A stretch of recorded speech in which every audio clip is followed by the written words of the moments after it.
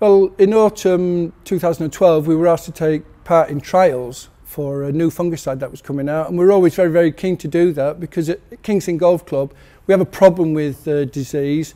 We have a lot of trees, and at ground level we have practically zero airflow, so the turf stays very, very wet. So any new products coming out, we will give them a trial.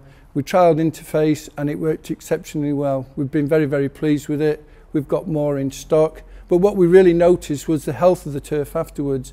It really greened up. Without the growth, the grass just looked healthier, and in actual fact I used it on the 2 worst greens that I've got to give it a good trial. Having applied Interface to the disease, it knocked it down very, very quickly. It became inactive within a couple of days, started to recover, and within a week or so it had practically grown back in.